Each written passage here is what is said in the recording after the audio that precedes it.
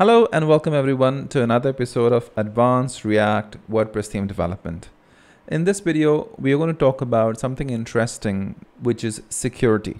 Now, so far the application that we have built, if we go ahead and run the test for this application, as you can see, has the web page security score of E.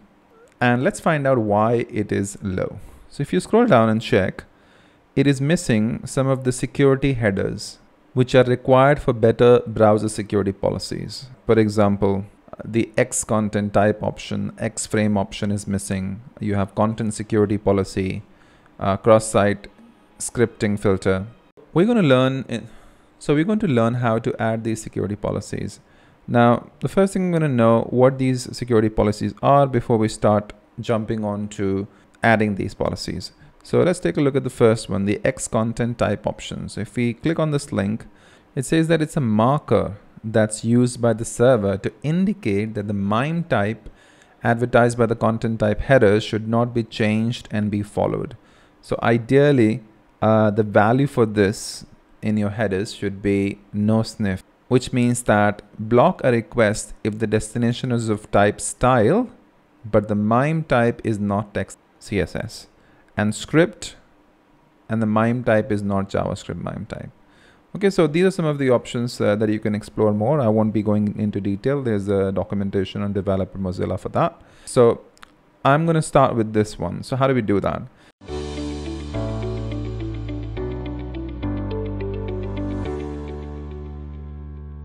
So if you look at the Next.js documentation about setting the headers, it talks about that we have introduced the headers in nextconfig.js. So there are two ways you can set this up. The first way is through nextconfig, and you can return the async headers and you can set your security policies here, or you can actually create a vercel.json file and add that as a JSON format. We're going to go with this approach. I'm not going to use the vercel.json, but it's up to you. If you're deploying to Vercel. And now, in my case, I'm going to put that inside of, so in my case, I'm going to go to the Next.js config and I'm going to paste this async headers, and inside of that, I will add my configuration. So I've added that here. You can get the code from the repository, Next.js Headless WordPress, and source means this is for all. And then you can set headers. The first one was X content type options. And as we've just discussed that, we should set it to no sniff. So we've done that. Next one is the X frame options. So let's take a look at that one. X frame options. So this basically is used to indicate whether or not the browser should be allowed to render a page in an iframe, frame, or embed or object, right? And the value really depends on your requirement. In my case, I'm not using any iframe, so I'll just put that as a deny, but you can do that for same origin or cross origin. You can check same origin or allow from specific URI in case if you are rendering any of the iframes, then if you were expecting it from a certain site, then you can provide that information in that allow from URI. But in our case, I will just go with deny because I don't have any iframe. We may want to update this policy in case if we happen to use the iframes later.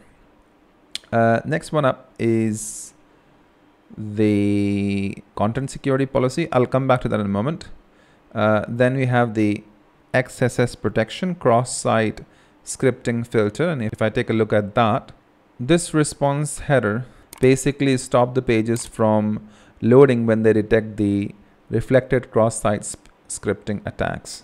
So there are different values it accepts. So there are several options available like 0, 1, 1 mode block. So I'm going with this one. So this basically enables the cross-site scripting filter, and rather than sanitizing the page, the browser will prevent the rendering of the page if an attack is detected.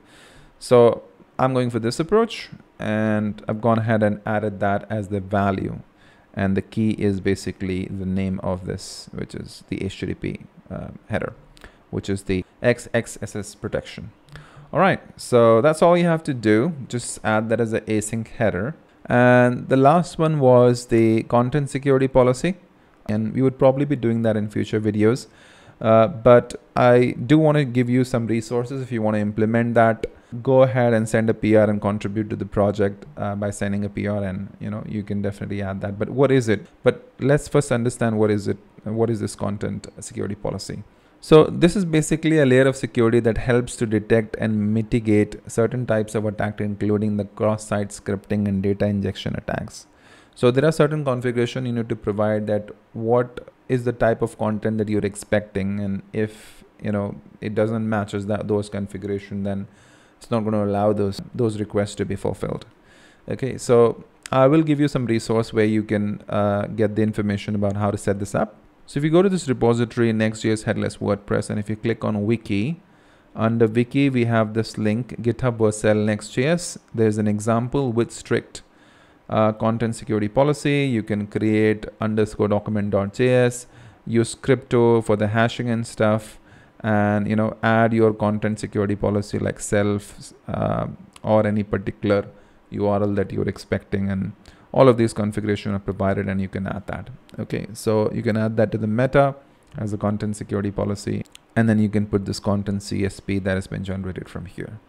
All right, so you can take a look at that and maybe send a PR if you would like to contribute to this project.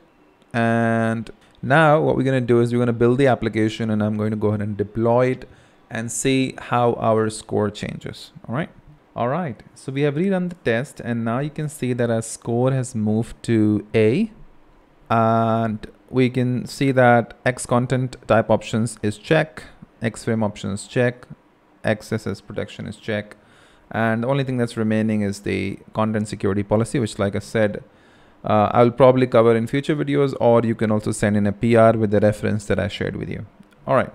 So now if you go to the live side, so now if you check the network tab for the requests that are going on the live side, and check one of those and see that the X frame option that we had added, let me zoom it in, has been added over here. And then X content type options is also been added, right? Just to let you know, it is not always best practice to put this information in meta. It's best to put this in the async headers so that it's available with every request. And you can see that we've actually put that in the headers, which is the best place to put. All right, great. Brilliant. So I hope you did like the video. If you did, please give a thumbs up, and do subscribe to my channel if you aren't already. And do start my repository to support my work like all the beautiful 173 people have. And do follow me on GitHub. My GitHub handle is imranhsayed, and follow me on Twitter. My Twitter handle is CodyTech. All right, so I'm going to see you in the next video. Thank you very much. Bye-bye.